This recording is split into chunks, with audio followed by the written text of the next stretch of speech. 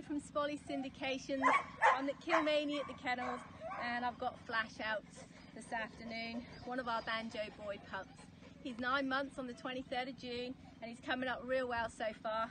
He's obviously been looked after food-wise because his shiny coat, beautiful size for a 9-month-old pup, and we're pretty excited to have the banjo boys. As you all know, we've just recently had the litter, so we're a bit of a fan of the sire.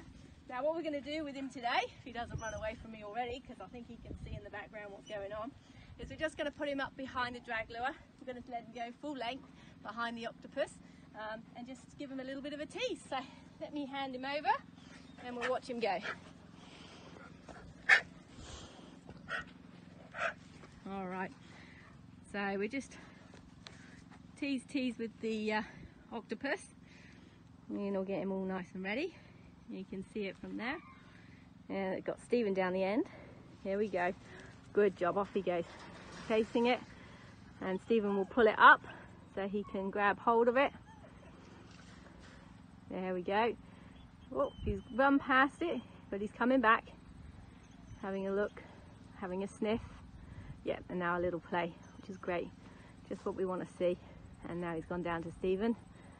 Stephen will give him a heap of praise. Tell him he's a good boy, done a good job. There we go. So look, that'll be it for him for the day. We don't push him too hard. Consistency is the key. Just a little bit each day. Just makes breaking a little bit easier.